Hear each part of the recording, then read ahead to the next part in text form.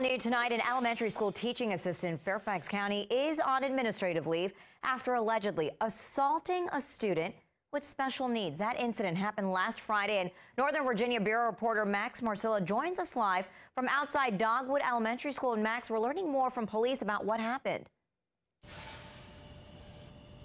Well, we still don't know what happened inside the classroom during the alleged assault. But what we do know from police is that there were two witnesses, two staff members walked into the classroom and witnessed the alleged assault. Now, a 10-year employee of the school is facing charges. Families of Dogwood Elementary School in Reston opened their inboxes Wednesday morning to find this email from Principal Kate Beckner. "I am deeply saddened this morning," it begins. Beckner then shares details. An instructional assistant has been arrested and charged with assaulting a student in our school.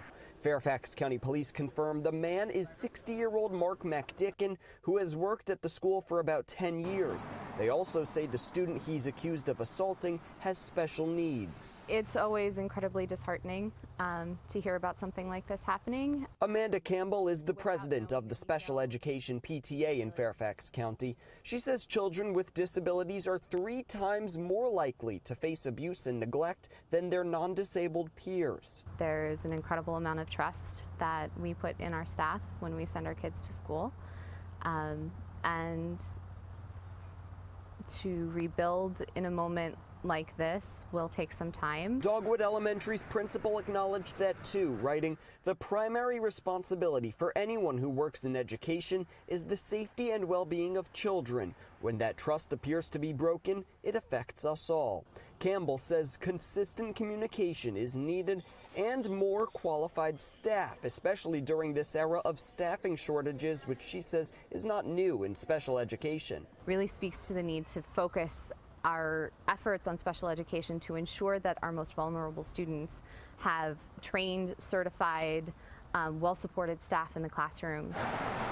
Campbell says the first step in restoring trust was a quick response, which she believes FCPS has done.